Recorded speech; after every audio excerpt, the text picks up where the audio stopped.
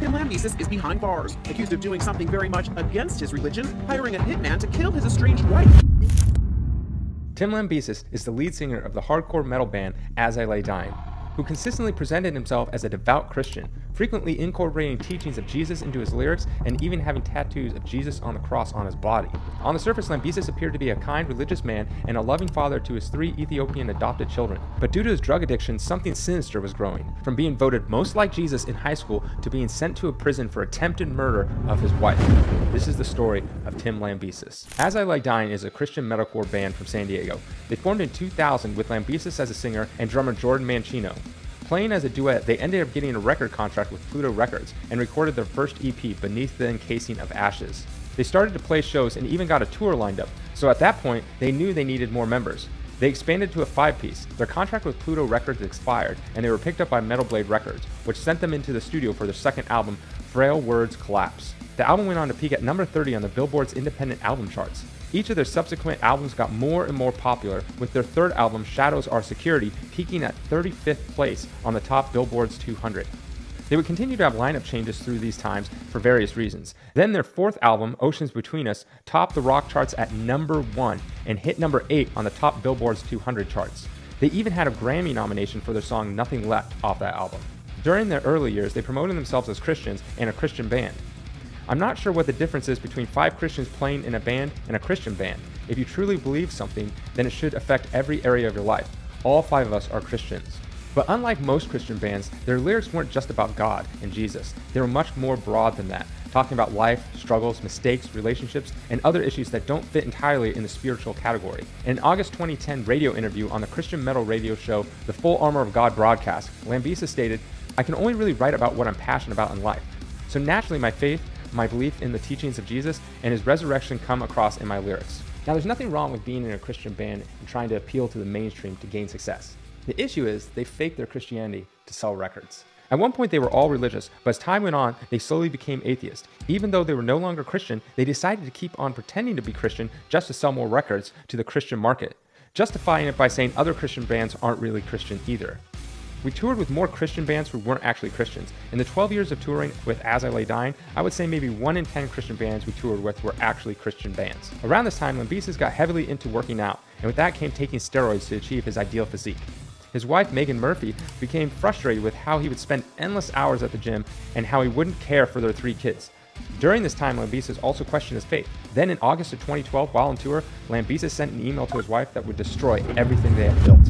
In the email, he stated he no longer loved her, he had engaged in an affair, and no longer believed in God. They immediately separated, and she filed for divorce the very next month. According to the divorce filings, Megan claimed that Lambesis was obsessed with bodybuilding and spent thousands of dollars on tattoos. She further alleged that he displayed neglect towards their children, leading to situations where their well-being was jeopardized. In one instance, he fell asleep while his little kids were playing in a pool. Megan got full custody of their children and got a large chunk of his money as well. This sent Lambesis into a rage. He would complain about it at the gym with his friends and eventually said it would be better off if she was dead. On April 23rd, he started asking around at the gym and eventually asked his trainer if he could find someone to kill his wife. He eventually got in contact with a hitman named Red, who was actually just an undercover agent. On May 7th, Lambesis met up with the hitman where he told them that he wanted his wife gone and to never see her again. The agent asked, "Do you want her dead?" Lambesis replied, "Yes, that's exactly what I want."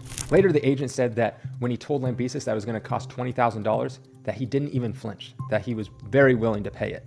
Lambesis gave the undercover agent $1,000 for expenses, pictures of Megan, a code to get into their house, and to create an alibi, dates he would be looking after their children. He said once the job was done, he would pay him $20,000. But unknown to Lambesis, the entire conversation was being recorded.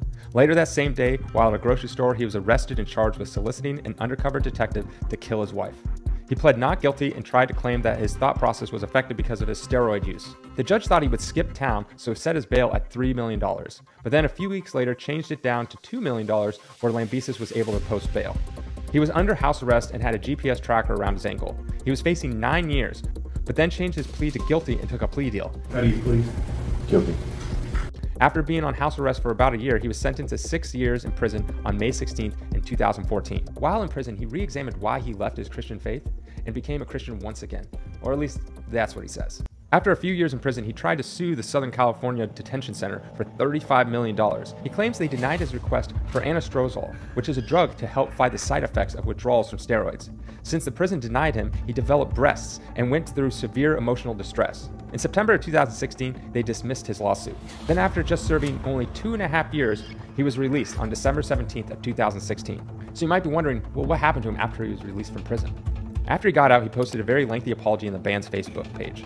While some people seemed to brush off his actions and forgive him, many of his fans were extremely disgusted with him. So if someone tries to murder their wife and still has a career afterwards, I wonder where the line is drawn for what's acceptable. Chris Brown beats a woman, R. Kelly urinates on little girls, and they both have careers. I guess I shouldn't be surprised by any of this. At first, most of the members had issues with Lambesis. They didn't want to get back together, but once out of prison, they all talked with Lambesis and decided he had changed and was back to his old self. They got back together and released a new single, My Own Grave.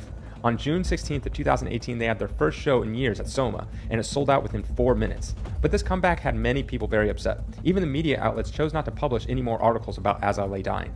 In 2019, they released their most recent record, Shaped by Fire, before going on tour for their album. Lambesis accidentally poured gasoline on himself while at a bonfire and burned 25% of his body. He recovered and continued his tour. I was going to light a fire, something I've done hundreds of times, just put a little bit of accelerant to get it going, and the cap from the accelerant was broken, so instead of it just squirting a tiny bit in the fire, it just fell out, dumped everywhere, because the cap just fell off or broke off, and dumped all over my clothes. All my clothes were soaked, and then the can itself exploded in my, I had a bunch of hair that singed in my beard, and luckily my face was fine, but then the whole left side of my body was soaked, and I ended up in the ICU for a few weeks. Being burned itself is, of course it doesn't feel good, but it's like this momentary traumatic thing, and then the pain sort of like goes to this burning sensation, like the leftover wound, but then every day they have to change your bandage and then scrub that wound like really harshly with like a I've heard in the military sometimes they'll even use like steel wool type stuff, depending on what kind of shrapnel's in there. In my case, they were just using like really harsh washcloths. But it's of course, because it's what's best for me, but it's way more painful than the initial injury. So, while on tour, each of the original members started seeing that Lambesis hadn't changed, and one by one, they slowly started to quit the band, with each being replaced by a new member. Many years ago, I actually hung out with Tim Lambesis. We were both living in Carlsbad, California. This was probably like 2005, 2006, and I knew a friend who invited me to one of their house parties, and I just remember one of my friends I was coming with. He was like super stoked. He was super excited to see this band because I guess he listened to the band. I honestly had no idea who they were.